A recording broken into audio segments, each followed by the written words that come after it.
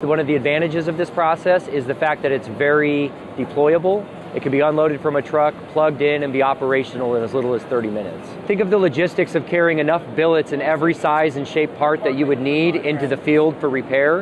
It's not practical. Where we can load up one truck with all the powders that we need that could become any shape that's needed.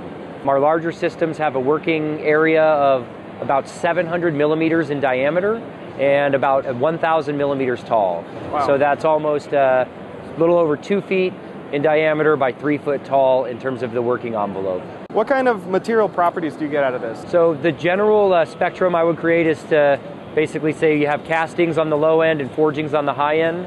We're typically between those two, a little closer to the forging end. Oh, so okay. Generally better than a casting, but not as good as a forging. And is there any kind of post-processing that you'll do to change those properties? Once the build's done, you can heat treat, you can HIP or hot isostatic press. After that, you can do post-machining to do critical fine features, flat faces, add in sealing surfaces, whatever you want to do after the fact. It's a real metal part.